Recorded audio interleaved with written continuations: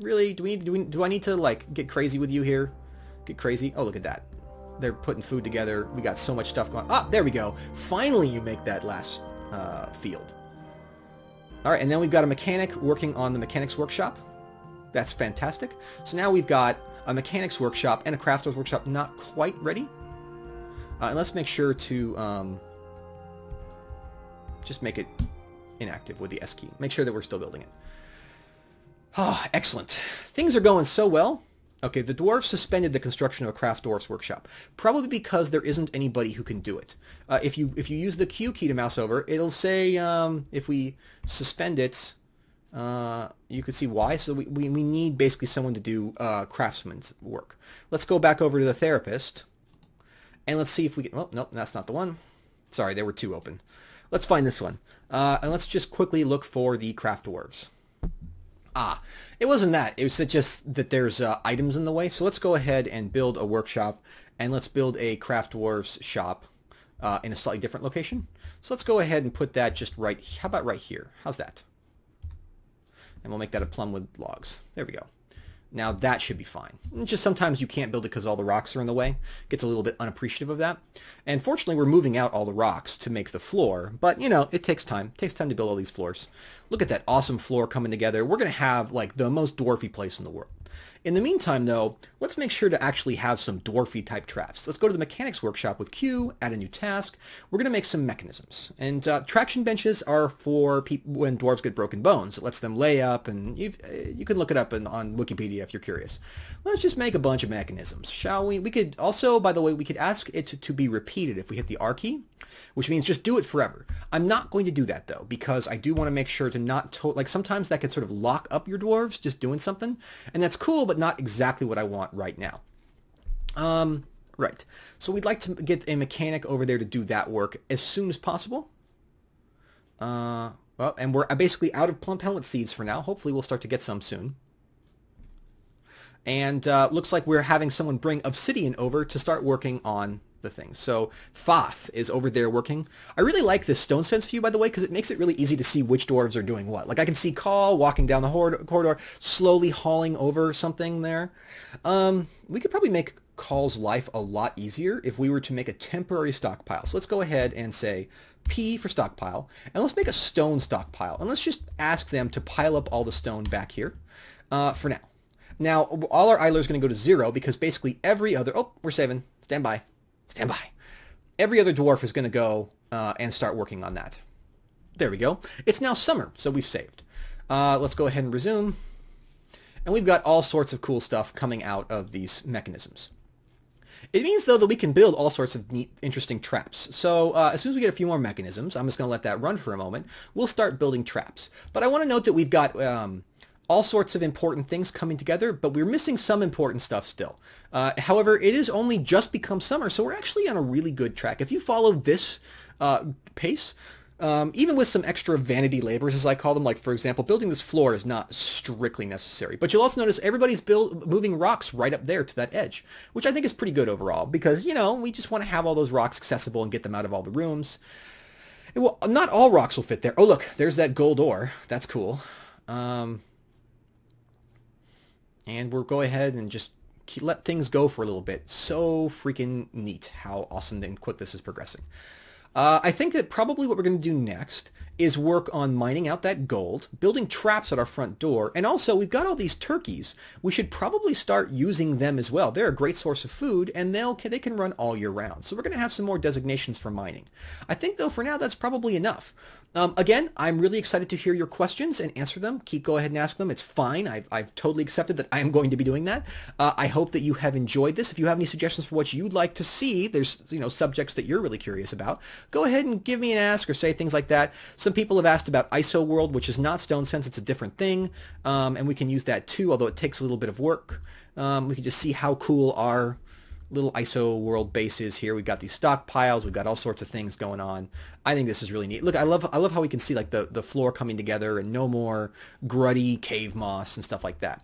We've also got to get ready to start exploring those caverns, although it's not as high a priority. This is just a tutorial ultimately, and as such, we're not going to go too deep down into the world. We're just going to kind of get you started and teach you the basics of what you want to do. So as you can see, we've got a couple of mechanisms now. I think next episode we'll start building that, and we'll start refining metal, because once we have traps in place so that we're not so worried about thieves and whatnot, well then we're in a much better position to start being more relaxed and start building items of value. So folks, thank you very much for watching. I think that we'll probably cut an episode here and continue next time.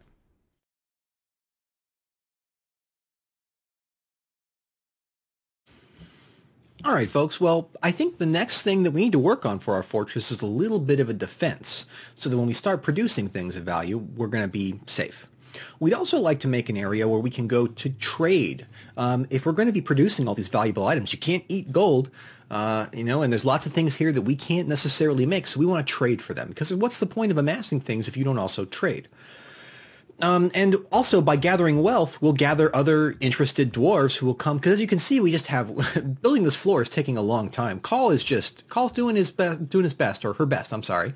But it's a long road. It's a long road, and we could use some more farmers and whatnot. So let's first work on defense. Let's also start producing some interesting stuff, and then we'll maybe work on extracting some of this gold and gems. But I realized there was something I forgot to do. I set up a nice zone out here. If I push I can see it. But what I also need to do out here is not just a garbage dump, is I also need to set up a stockpile for just corpses and refuse. So we're going to go ahead and hit R. And we'll go ahead, like, refuse is just like little stuff. So we'll go ahead and make a nice area out here for dumping that junk. And that should mean that now our dwarves actually want to remove all these little corpses and refuse and things like that. You can see they're putting all of the corpses, refuse, rats, and things like that we don't want to eat, the vermin, out there. So some people have pointed out to me that it's kind of gross how if you look in the bedroom, you can see that there is some gunk over there. It's no good. Basically, that's another floor, and we'll build we'll fix that up soon. But that's a temporary dormitory, anyways. I think the meeting room, we want to commemorate that because that's where we spent a lot of time. But the temporary dormitory, not so important. Let's go ahead and prepare a few more easy meals while we wait. Let's also start making some more. What should we make? We could make some more bins and barrels. Oh, well, we don't want to do that. Let's go ahead and remove that by, yeah. And then we'll go ahead and make some barrels and another bin. And then let's go ahead and make, well, that should be fine for now. Let's focus on, we've got some mechanisms coming in place. So let's get our miners a little bit of work. So first thing we're going to do is designate to remove, we're going to remove ramps. Because we want to clear out these little areas over here. Why is there a dwarf or a hunter is sleeping outside? You didn't quite make it inside. Come on, Irvad, you can do better than that. Similarly, we're going to remove stairways and ramps with a Z key on the designation. So we go DZ around here because let's face it, it's not very nice. And then we're also going to remove it over. Well, let's say all through here, right? So our miners are going to get to work on that, and they're just going to remove all those ramps, so it's just a sheer cliff. We're also going to make a pretty big area that goes right through here, right? And so that's a big area. This is where a large building is going to go, our trading post, right? So basically, the traders are not going to have access to our main base. Similarly, what we'd like to do is to designate the building of a channel, which is a hole, basically. We're going to build a channel all across here. And so we're going to have a little thing down here. It's basically we're going to dig a little trench. I'll show you why that's interesting in just a moment. Let's go ahead and get started. Now, while we're building that trench and our miners get up to doing all the awesome things that they're going to do, looks like people are pretty busy right now. We're going to also start building some more interesting and ambitious defenses. The next thing we're going to build is we're going to build a drawbridge. And we can do that by hitting the G key. Now, a drawbridge is an even more interesting structure than many of the other structures we have built, mostly because not only does it have width and height, so we're going to use the K key to make it wider, but it also has a direction. So what we want to make sure is that it has the right direction and it has the right height. So let's go ahead and make a 3x3 drawbridge that goes right there. And we want to make sure that it opens towards the south. So we're going to say D. That's not what we want. We basically, if you look up in the upper right, you'll see raises in any given direction. We're going to have it want it raise upwards, right? So that means that it's basically going to pivot up on its back and it's going to form a solid flush wall with the channel underneath it. With this, we're actually going to be able to close off our base. And even if a bunch of armies come trying to steal our stuff, they're not going to be able to get in because we can just close it. Let's go ahead and place that. And we're just going to use, do we want to use obsidian? It is pretty cool to use obsidian. Let's use granite. That's just going to be ridiculous looking. You know, no, let's just use wood for now. We can always build it. Let's make it out of a solid chestnut. That should be cool looking. So as you can see, we've already got a carpenter working there. We'd also like to build a lever. Now, what we're going to do with a lever, basically, is we're going to actually have to... So by the way, we hit capital T for traps and levers. You can see all kinds of really fun stuff here, but we're going to put a lever right down here by the front door. And that lever is going to be the thing that controls the gate. And we're going to use an obsidian mechanism there. And yeah, let's go ahead and resume that. So we need a carpenter to come through and build the bridge. Wow, All-In has created a masterpiece willow bin if you look at the bottom notification. So our carpenter has gotten so good at what our carpenter is doing that All-In has started producing masterwork objects that sell for more. Now, masterwork bins can actually hold a little bit more too, which is really, really cool. So, you know, we got these neat things. Now, if we go down, see, we definitely want to designate a little bit more here. Let's designate mine. It looks like we skipped a spot because of the way things are set up. And we want to remove upstairs and ramps, everything except for this one edge. So now I'm basically what I'm doing. Whoop, whoop, whoop. Sorry. Little bit of shift error. Sometimes this keyboard that I'm using doesn't quite have what we need. It messes up a little bit. But basically we're going to be building, we have to designate that channel there. So designate, it looks like the channel didn't quite take because of the bridge. That can happen sometimes. Let's go ahead and designate the channel there. We may have to wait until we can raise the bridge. That's not optimal, but it's fine. We got a lever built over there now. And once the bridge is built, we'll have no problems raising it. We're waiting for an architect. Do we have an architect? Let's go ahead and go back over to this and let's check for architecture. You can see it's right over here. We don't have anyone doing architecture. So let's make one of our mechanics. Let's see who is a mechanic. Third one down. Thoth is a mechanic who's also into our wining. As you can see all sorts of interesting things about Thoth.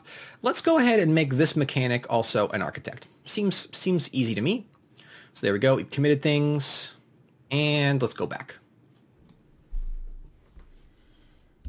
All right, so our architect has done his work, and now All-In is going through and building stuff. So we've almost got a bridge. And we've got a bridge. All right. Now let's go ahead and test this bad boy out. If we go over here and we use Q, we can go to this lever, and we can add a new task for it. There's all sorts of things that levers can do. They can do many things at once. And most things, there's tons and tons of automation in this whole setup. In fact, it's kind of amazing. There's a power system and everything. I don't think this tutorial is going to have time to cover that. That's something more for a, you know, a playthrough, but we might have some time to do a little bit of it. Let's go ahead and start by linking this to our bridge, right? So let's go ahead and link it to this, and it'll take a mechanic a moment. Let's use some high-quality obsidian mechanisms and some regular granite mechanisms. And there we go. It doesn't really matter, but high-quality mechanisms can improve the speed at which things go. So let's give a moment for someone to come through there. Now, as you can see, we've actually got a whole area set up. It's really, really cool. And we're about, as soon as we get a mechanic over there, we're actually going to have the ability, we got a mechanism there, so it looks like now that's done. Let's go ahead and have someone, there we go, it's all done. I could see dwarves carrying stuff to the lever. Let's go ahead and have someone pull the lever. Add new task, pull the lever. And let's resume. And there we go, it's pulled. And now you'll notice, check that out, something amazing just happened. As you can see, that area completely closed up, which is just perfect. Now we're going to do a similar thing. We're going to have basically a secret door hiding over in the corner over here that we can also use for stuff. So we're going to go ahead and designate, we need to at least designate a way out so that the dwarves aren't totally stuck. So let's go ahead and designate a little hole right there. Because this main hall is a setup, and then, you know, eventually we could just wall it up if we wanted to, but for now we'll just make it a little one-block hole. Okay, so now let's designate the channel that we wanted to designate before, so we hit the H key for channel, and let's go ahead and build the rest of the hole here. There we go. We need to designate remove upward stairs and ramps before we can channel there, right? And let's go ahead and get a miner out there to do that work.